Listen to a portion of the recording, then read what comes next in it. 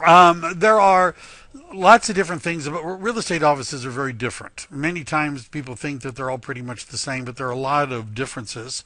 Keller Williams, in 2012, we overtook, this is sort of a trend. In 2004, we overtook ERA to become the fifth largest real estate organization in the United States. In 2006, overtook Prudential. In 2009, overtook Remax. 2010, we overtook Century 21. And in 2012, we overtook Coldwell Banker. And we're now the largest real estate organization in the United States by number of agents. During the 2007 to 2011 period of time, according to Real Trends, which is co-sponsored by the Wall Street Journal, Keller Williams, the number of sides, and in real estate transactions there's two sides, went up by 40%, the amount of business that we did, whereas the overall market went down 35%. Our productivity per agent at the end of 2012 was 17.8%. That means in the increase in terms of the closed volume, the amount of dollars worth of properties sold, whereas the industry had gone up only 9.2%. Our number of units by the end of 2012 were 17%. Almost 18% compared to about 9 with the national average. In other words, we're a big real estate organization, and our agents are doing very well compared to other real estate agents. Some of the four areas that we would emphasize as to what sets us apart are education, marketing, technology, culture, and wealth building. By education, Gary Keller, when I first read this a while ago, I was thinking, he said, we are a training and coaching company that just happens to be in the business of real estate. My thought originally was, well, that's what everybody says, they're a training and coaching company. But it wasn't until I got really into Keller Williams that I realized that he actually means this. I was just, by, I guess, a disclaimer, how should I say this? For 20 years, I was the vice president of the largest Century 21 group for Silicon Valley. And 5 years before that, I was the training director for Century 21 for Northern California and Northern Nevada. So that was 25 years. It's obvious I started when I was like 12 or 14, something in that area. And I've seen a lot of training programs for agents, and Keller Williams is all about, not all, but pretty much all about, training and coaching.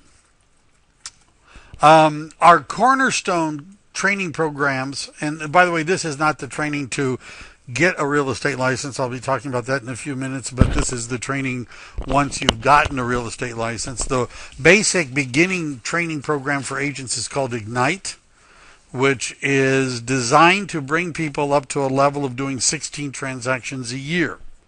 Now, just by way of reference, our average commission is more than $15,000 to an agent. And at 16 a year, you'd have to, I guess, ask yourself if you could live on that. You have to cut back a little, maybe. But we have agents that are actually closing a transaction a week. Our level 2 training program is called Lead Generation 36-12-3. That means 36 transactions in 12 months.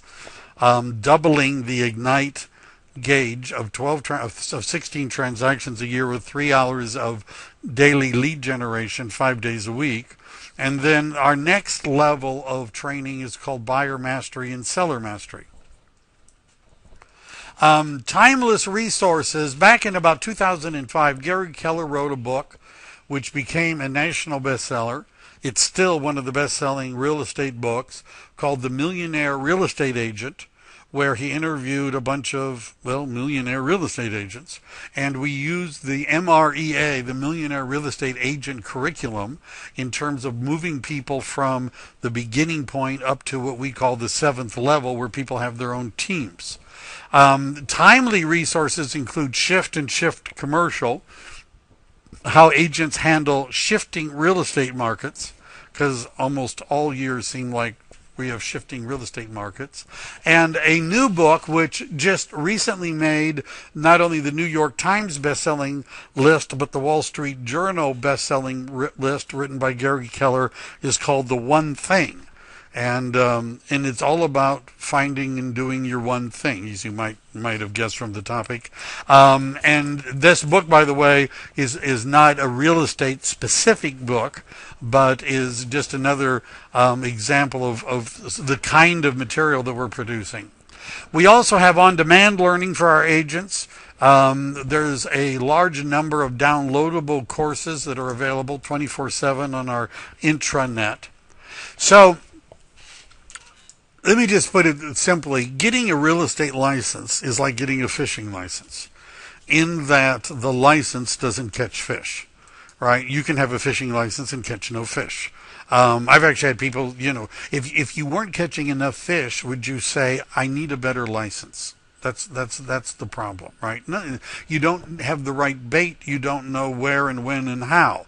So real estate's the same way. Getting a real estate license doesn't catch fish either. It's how much you know about where to go and what to do. Now, just to say it plainly, according to the National Association of Realtors, 80% of all people who get started in real estate leave the business in 12 months. How would they know? Because it's like a union or a trade association, and you join and pay dues, and they can track the people that join, how many of them are still there paying dues in 12 months, and the answer is 20%. 80% of all people who started, and I don't think, by the way, that this is early retirement, right? You understand? I don't think that they just made so much money in the first year they didn't have to work anymore. They didn't make enough money to continue paying their dues to be in the real estate board. At Keller Williams, our figure is 75% of all the new agents that begin with us are still in the business a year later, right? 80% are gone on a national system, but 75% are at our offices, and the reason is training, right, and coaching, which I'm going to talk about. There's an old saying in real estate: what are the three most important factors in determining the value of real estate? And it's location, location, and location. And the three most important things in determining the value of a real estate office are training and training and training, right? Now, training is good. You go to a class and it's interactive and you learn stuff. But once you get out of training, we have coaching. If you have a coach, you're 4.5 times as likely to reach your goals. Tiger Woods, everybody who's good has a coach. The operating principal of our Keller Williams group has a coach. Our team leader has a coach. I'm the productivity coach for the 2 market centers, and I have a coach, right? We all have coaches, and so will you. And our coaching involves, there's one-on-one coaching and group coaching, and we have a variety of different levels. The beginning is what we call launch coaching. So that means once you get your license, until you've done your first 3 transactions, it's a more intensive coaching program. Then there's on what's called track to cap coaching. And capping is where our agents reach a level where they're at 100% commission. One of the distinguishing things about Keller Williams is that most agents begin on a 70-30 commission split. And when the office has earned $30,000 in our market centers, in terms of company dollars, you get 100% after that during the year. You can reach 100% commission. And so our coaching system is designed to launch you and to get you to where you've capped. That's what we call it, which means you're now earning 100%. We want everyone to reach that level. And of course, our agents like that too. So training and coaching is one of the most important things if you're going to pick an office. Number 2 is technology. We're in California. We're in Silicon Valley. We will be judged by the quality of our stuff, right? Do you understand? I mean, what does your website look like? By the way, in our training program, you're going to need to have more than one website, right? Because the more nets you have, the more fish you catch. I'm stuck on the fishing analogy, I guess. And so technology is an important part. And we have what's called e-agency, which is a type of website that's good at converting, e-edge, which is a type of website that's good at converting people into leads.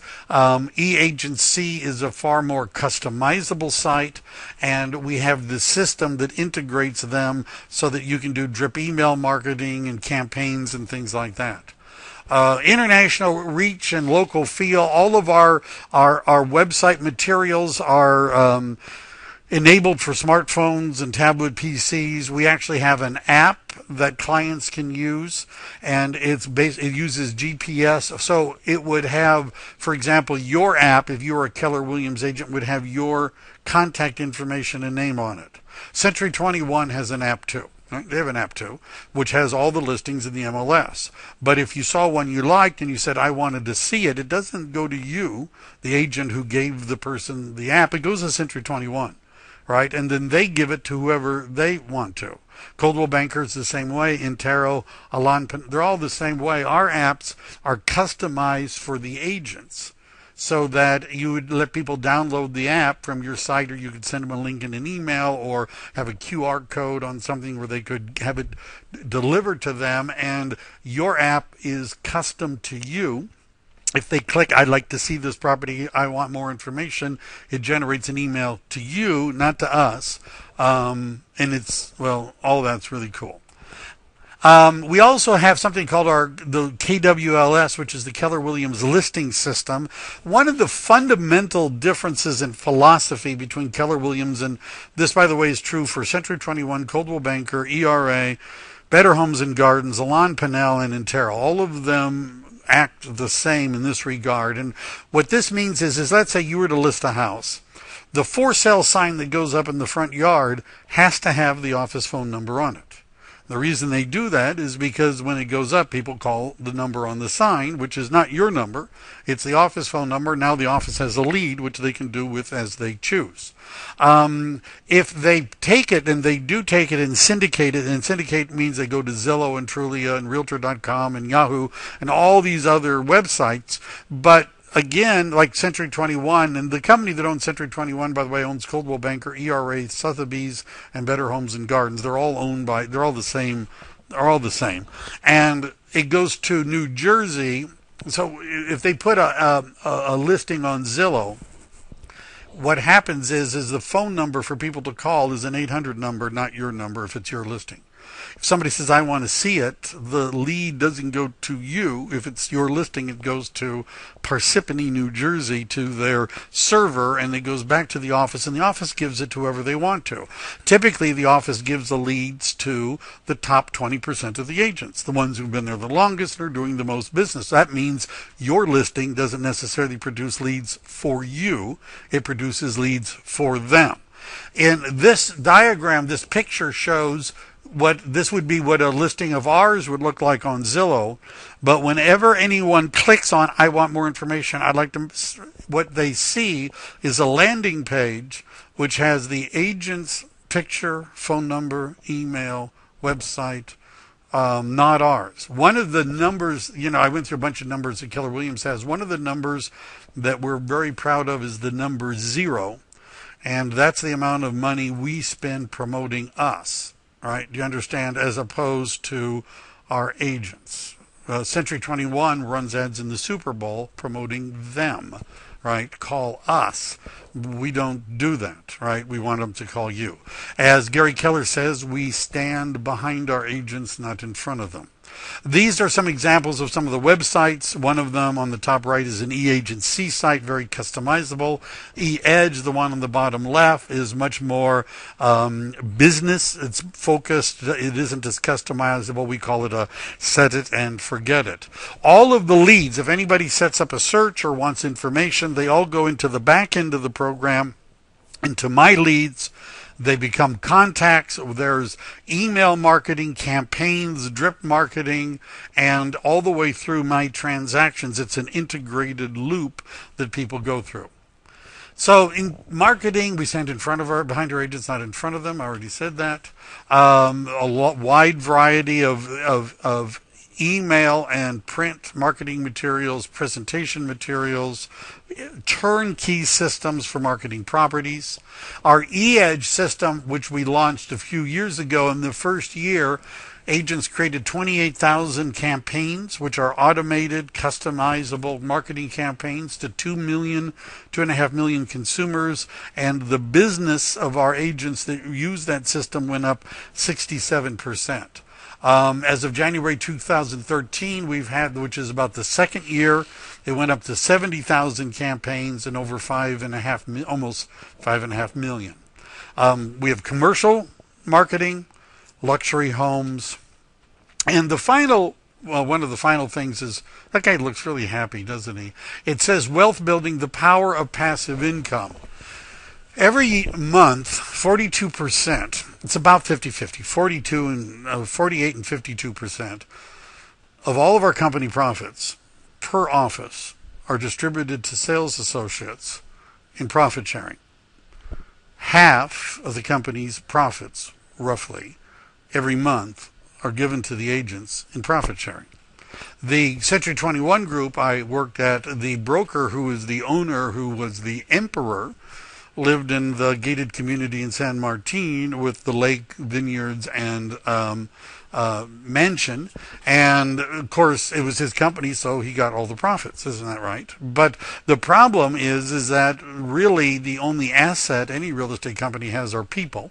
If all the salespeople leave, all you have are liabilities now, right? You have debts.